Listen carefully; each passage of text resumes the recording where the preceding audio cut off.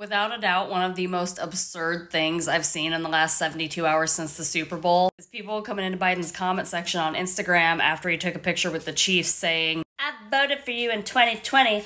I won't be voting for you again in 2024. Oh yeah? Who are you gonna vote for?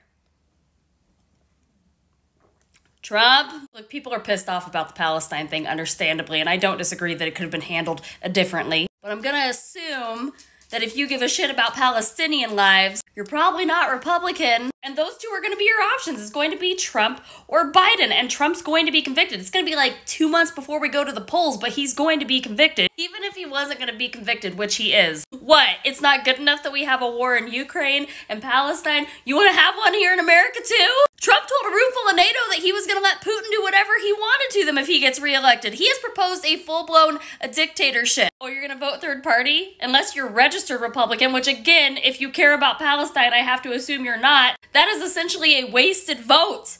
You out here voting for me, may as well not vote. It's just so crazy to me how some of you think that Biden would have been the be-all, end-all to that war. You guys know we owe China like a shit ton of money, right?